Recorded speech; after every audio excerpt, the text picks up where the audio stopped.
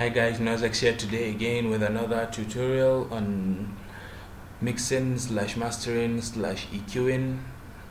Please bear with me today because I'm trying to do all these things within the time limit.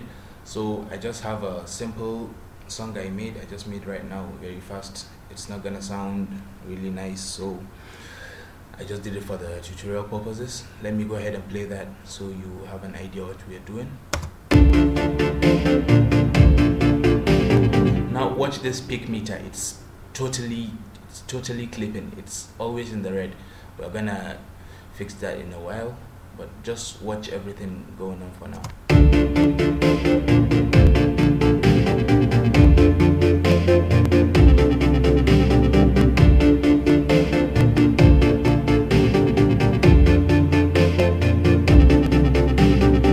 So just basic kick, clap, hat, snare, some piano, some chords, and a bass that I made to wobble.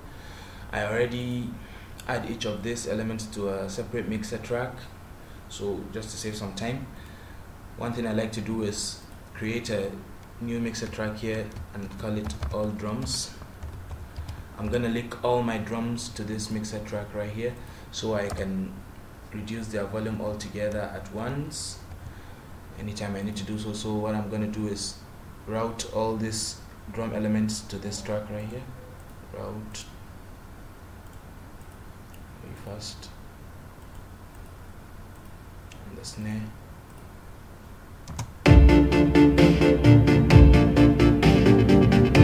So I can reduce all my drums from here. As you can see, that is controlling my drums. Let's forget it for now. The first thing I'm going to do is, let's begin the mixing. First of all, I want to set something out clear. The mixing, as many people tend to get mixing and mastering confused. Mixing is a totally different thing from mastering. Mixing is the level where you have to adjust the volume of each of your track elements to make them sound like music. If not, you're just going to play some noise. And while mastering is a totally different thing. It's basically increasing the volume of your track as much as possible without clipping. So let me begin with the mixing. First of all, I'm gonna bring the volumes of these down, leaving only the drums, the piano, the chords, and the bass. I brought the volumes down. I'm leaving only the drums to play now. As you can hear, the kicks are too high, so I'm gonna bring them down a bit from here, leave them around 90. Reduce the claps too, maybe to around 85. Reduce the snares around 85 too. The hats too, leave them around 85, or let's say 80 for the hats. And now I'm just doing this for the time purpose. I'm doing everything so fast, but this is something you have to take your time to do, and hopefully you come out with a very nice result. So let me go ahead and introduce each of these other melodies. Like I'm gonna start with the piano, then the chord, then the bass. And while watching this peak meter right here, making sure it's not clipping, I'm gonna increase the volumes a bit. I will be increasing the volumes as I go and watching this peak meter, making sure it's not clipping. So let me go ahead and play that and begin.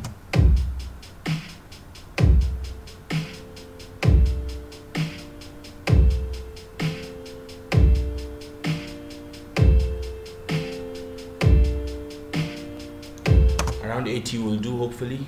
Let me begin for the chords.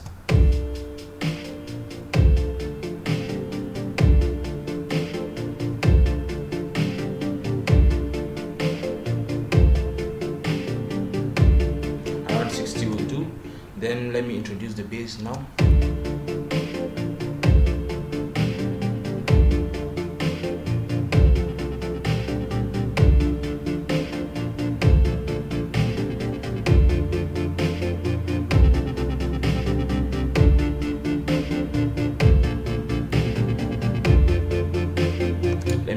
Bring down the volume of all the drums a little bit, maybe to something like 95. Actually, the clap and the snare are too low, so I'm going to increase the volumes from here.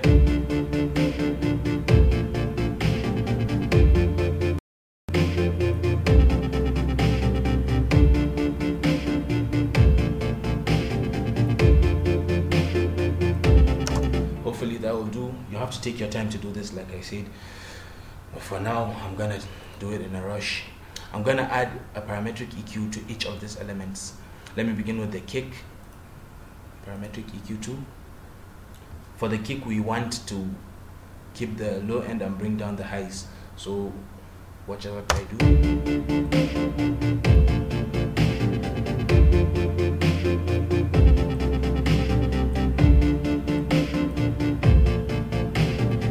That will do for the kick. Now to the clap.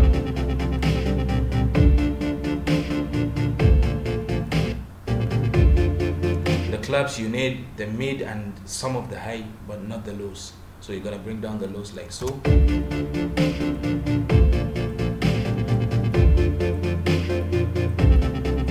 down the highs a bit. Same with the snares.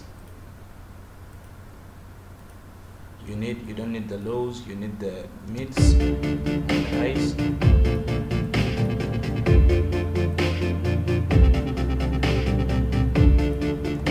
Then for the hats, you need only the highs, you don't need the mids and the lows. You're just basically trying to assign separate frequencies for each of these elements. So bring down the high, the low like this, leaving only the highs to shine.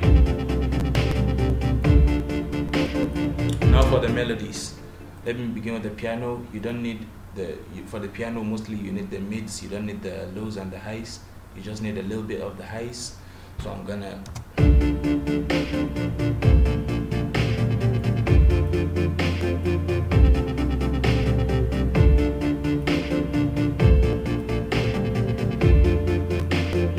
same with the chords.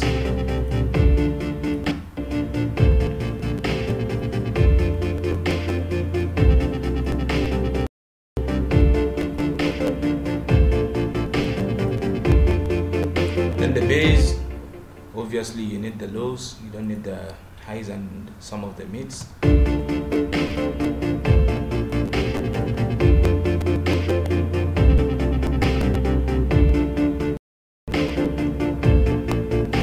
As you can hear, everything is sounding a lot clearer now. So you're gonna take your time, like I said, to do this, but for now, for time's sake, it's done like so. Let me go ahead and play one last time.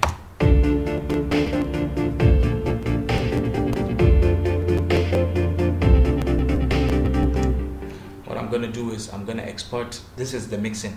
I'm done with the mixing and the EQing, so I'm gonna export this as a wave file. Make sure you set it to the highest quality possible. Let me export it here to my drive D. Let me name it tutorial. You're gonna get the highest quality possible, wave 512 point sync. This here you want to make sure it's the highest possible, just to get the quality, the good quality, before you begin your mastering. 32-bit, and you may begin.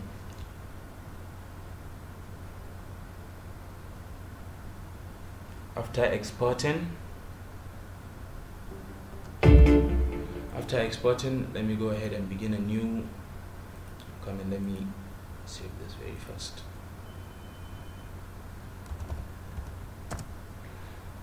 Open a new project like so, then bring down your wave file that you've exported earlier on. This is it, I guess. Drag it here. Let me go ahead and cut off this excess I don't need, so I can repeat it. Let me make it fall like so, and make sure you zoom in as much as you can so you can see the waveforms very clearly. Let me go ahead and play back. Same thing. What you want to do is in the mastering, the first step of the mastering is all these peaks right here. You want to cut them. You want to limit them to some limit that they should not peak like so. Your waveform should be as much closer to each other as possible. So the first thing I'm going to load in here on the master track, I'm going to load in Maximus. Make sure you set it to the default preset.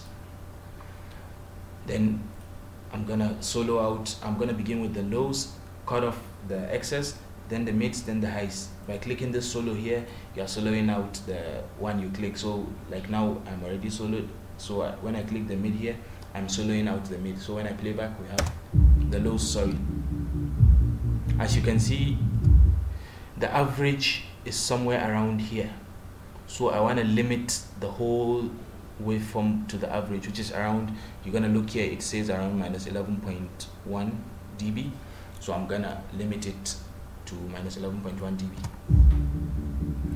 Go here on this line here and look for minus 11.1 dB, which is somewhere around here.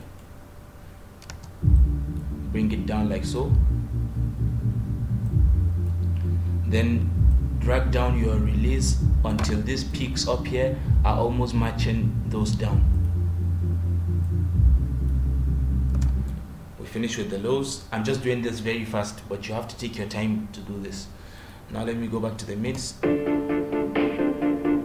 Look for the average, which is around minus 9.4, like it says up there. Minus 9.4, so I'm going to look for minus 9.4, somewhere around here. Bring it down like so. Bring down the release until it's matching the peaks down. Then let me go to the highs. Cut a little bit, around minus 19.1, which is somewhere around here. Bring it down like so. Bring down the release. And now let me go back to the master. You can do this also for the master, but you have to do a little bit, because if you do too much, it's gonna ruin your whole sound. So look for the, just try to do it at as low as little as possible. Use somewhere around minus 5 dB to do. Let me look for minus 5 dB, which is around here. Bring it down like so. Bring down the release a little bit. You are done with the compression. Something like compression. Now you have to get this. It's very, very important that you have this TLS maximizer. It's a free plugin. I don't know, somewhere on the web, just search on Google TLS maximizer. TLS maximizer. It's a free plugin and it's very, very useful in such situations for increasing the volume. Now we've compressed, next we want to increase the volume. So load in TLS maximizer, and this right here, you want to drag it, continue dragging until, okay, let me show you something.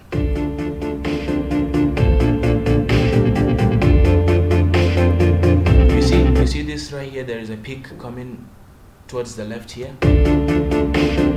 That's the attenuation. You want the attenuation to be somewhere around minus 3, maybe more, a little bit more, maybe minus 3, minus 5-ish, but not more, because it will begin to sound weird if you get more.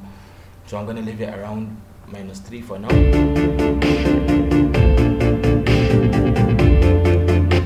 You might as well, it has an EQ, so you might as well increase the mids, the bass, the lows, anything you want to do with the TLS maximizer right here. So let me increase the mids and the highs a little bit.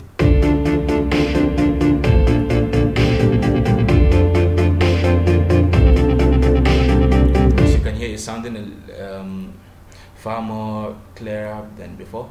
The last thing you want to load up is Fruity Limiter and raise the ceiling, the gain here. It's like the volume also. You want to increase the volume to like maybe plus 2 dB, but you have to be listening while you're doing this.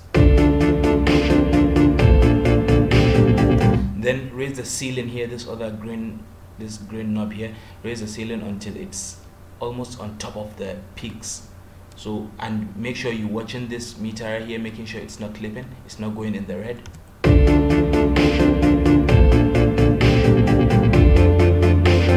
So take it as high as possible without clipping. Now if you watch this meter right here or this, you'll see that the wave is almost the same level, so everything is much compressed. You are taking everything to the maximum volume you can. Watch right here.